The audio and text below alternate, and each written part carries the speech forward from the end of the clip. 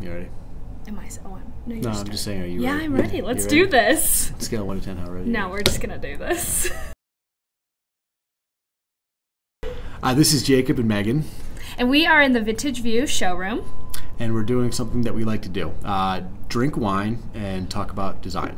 So before we get into today's topic, which is the types of modern wine, actually the types of wine cellar design in general, we're going to fill up our glasses. Got a great wine from Sonoma, California. This is the Gundlach Bundschu Mountain Cuvee, 2016. Gun Bun for short. It's impossible to spell, but great little winery right off the Sonoma Square. I've had this wine many, many times. It is my go-to $20 bottle of wine. I drink it whenever I can, which is probably too often. So, Megan is new to the wine tasting world, so we're going to swirl. Got it. We're going to smell. Take a sip. Okay.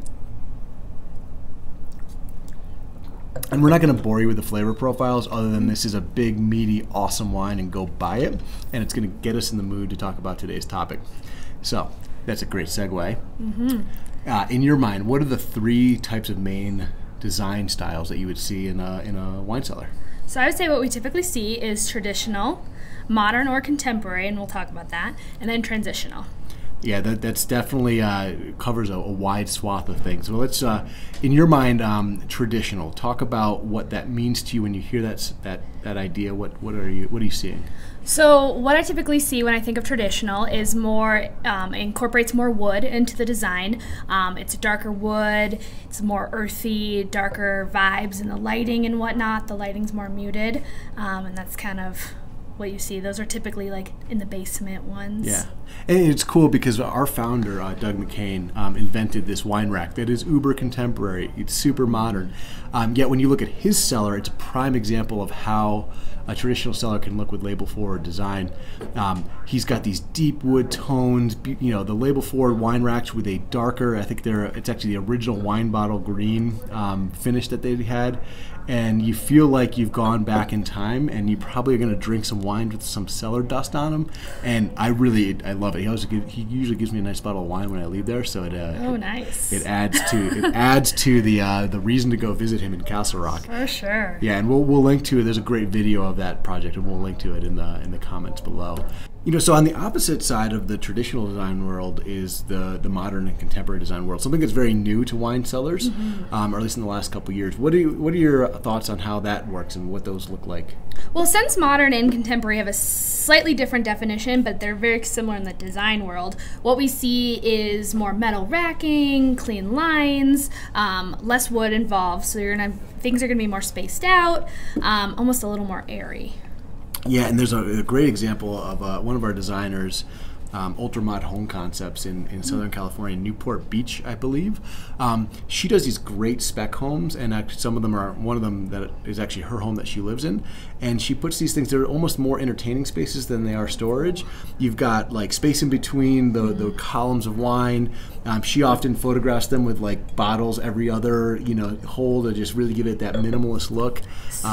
Blends into like cool kitchen design, and you're just ready to party, I think. Like, granted, you can also do these in fully conditioned climates too, so you can do super modern and keep your wine safe. You just have to kind of choose what you're looking to do and what types of wine you're going to store, but really cool stuff. Yeah. So, we've talked about traditional, we've talked about modern, and then there's what I consider the best of both worlds, which is transitional, kind of a little bit of column A, a little bit of column B. Yeah. Talk to me about how you see transitional design in the wine cellar environment. So what's great is that in the transitional you see a little bit lighter woods with the reclaimed woods that mix so well with different glass and metal that just really mesh together to form this in-between. Yeah, as you said. Absolutely, and I see this a lot when we get project photos from some of our clients who might come from California or some other modern design hotbed, and then they get a second home in like Aspen or Park City, like the lucky people that we wish we were. Yeah. And what they want is they love all of the traditional mountain stuff, but they don't want to commit completely to that design. So you start blending in stone, metal, wood. Feels like a ski town, but it feels like a modern ski town. And you know, you go skiing all day, and then you have like this little après ski. And if you're one of those people who has one of those cellars, please invite us. We'd love to come take photos, and we'll bring a good bottle of wine. We promise.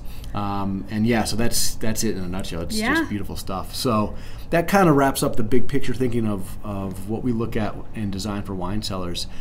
So thank you for joining us. Megan, welcome to the team. She's brand new in VintageView world, land, whatever you want to call it. And so we look forward to doing a lot more of these, and we look forward to discussing all sorts of topics that involve wine and design. Cheers.